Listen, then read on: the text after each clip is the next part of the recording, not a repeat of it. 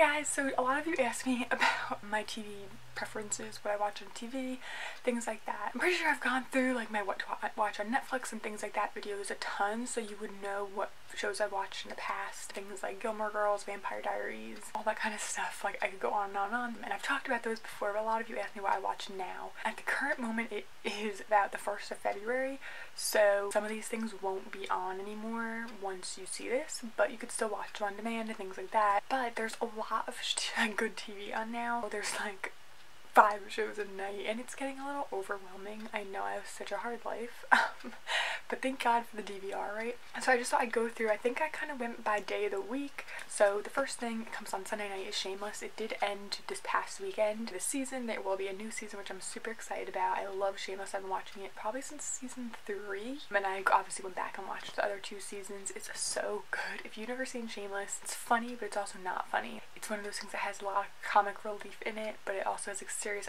aspects, and all the actors are so good. And then also Sundays is Shark Tank. I love Shark Tank. I only got into it like 2 seasons ago, I think, but it's really funny and enjoyable. I do kind of find it annoying that so many people make the same mistakes over and over. Like, I've been watching this show for years. I'm like, if you've been watching this show for years, you know how they react to certain things. Like, why are you behaving this way? Monday is like a big show night for me. The Bachelor is probably the #1 thing I get most excited to watch. I actually got my mom into it and she hates kind of that kind of thing. I really love The Bachelor. I know it's crazy and stupid, but I think of it as more of like the producers have done this so well, or I look at the editing. I know that those people don't actually behave like that in real life. It's all very much edited, put together in a way that makes certain people look bad. Obviously there's some people who are like the villain who do say mean things, like they can't put words in your mouth, but they can organize it in a way that sounds a lot worse than it was. And I just think that the producers are geniuses because so many people do love it and enjoy it, and I just think it's great. And by the time you see this, it might actually be over.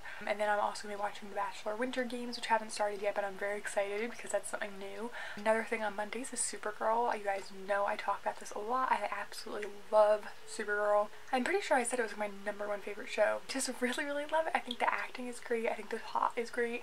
The story is great. It's very superhero-like, but it's different, and I don't know, it's just really, really good, and I'm really, really happy that I decided to start watching it. Another thing that comes on Monday is The Good Doctor on ABC that comes on after The Bachelor. I really like it. It's about a doctor with autism, or surgeon with autism, and like what his struggles are, but also how amazing he is, and it's also about the other characters and everything. And I'm really into hospital shows. I don't really know why, but that's a really good one. I've heard like a lot of people like it, so I hope it sticks around for a while. Another Monday night doctor show, which I think is annoying that came out at the same time, but it's really good in a different way, is The Resident. It's with Logan from Gilmore Girls, which is kind of the reason I first wanted to watch it. It also has, I can't remember her name, she was in Brothers and Sisters, she was the main character in Revenge, and I just find it a really interesting show. The Resident is more about like hospital administration and things like that. Like, it feels a little bit more real. Like The Good Doctor is a bit more like a TV doctor, but like The Resident feels a little bit more real in a way. Another one I think is going to be on Monday, didn't start yet, but I'm definitely going to watch it, is Unreal on Lifetime.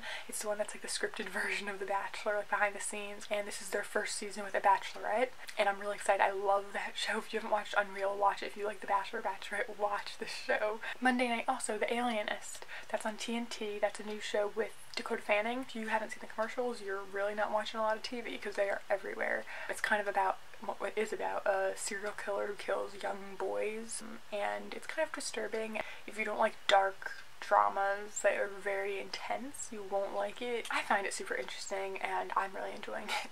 Tuesday night, okay, This Is Us, of course. This Is Us is amazing. This coming weekend is the week of the Super Bowl for me, so I'm really excited to find out what happens in the Super Bowl episode. I don't know, it's just really cool and interesting, and it's like not like a show that I've seen before. So I really, really, really love This Is Us, like most people probably do. Tuesday is The Middle. I think The Middle comes on Tuesday on ABC. Sitcom, I'm a very big sitcom person. I just love that they don't take much of my brain power. I watch so many shows that you really have to pay attention to, that I love watching sitcoms because you kind of don't. In The Middle, I really like it. Is the last like finale season, which I'm sad about, but at the same time it has been on for a really long time. I think Alone Together, it's on Freeform.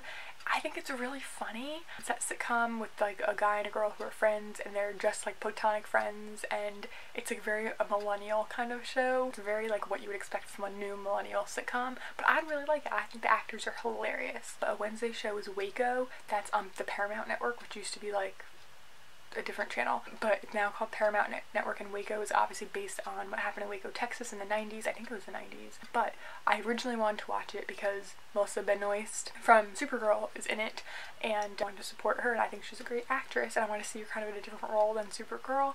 And I'm really glad I started watching it. I love things that are based on books or based on reality. I love like going and looking up the real story and like comparing and stuff. This is obviously like a huge tragedy, and I have my opinions about it, but it's like a 6-part series, so it might be over by the time you see this. But if you can get it on like cable or on Fine Online, definitely watch it because I think it's really powerful. I think the acting is so good. I really recommend you watch it. Another Wednesday night show is The Assassination of Gianni Versace.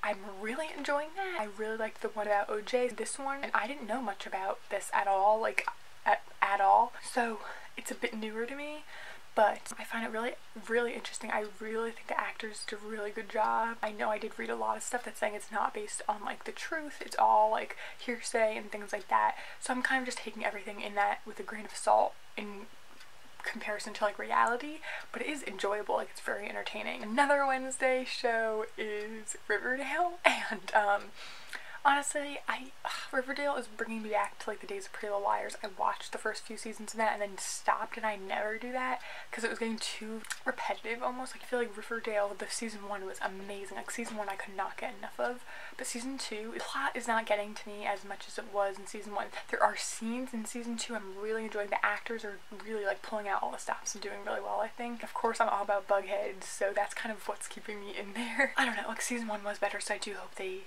amp up the rest of season 2. Speechless and American Housewife I think are both Wednesdays. American Housewife I really like. It's not my favorite show ever, but it's another like kind of sitcom to have in the background, but I do think it's a bit more unique than like Modern Family or something. Like, I just think it stands out a little bit more. And then also Speechless. I really like Speechless because it is so different from a lot of sitcoms, but at the same time, as I've been watching this past season, not like hitting me as much as season 1, so I'm not sure how that's gonna go. Supernatural, that's Thursdays. Supernatural, classic. If you don't watch Supernatural, you have a lot to catch up on. I think they're on season 13.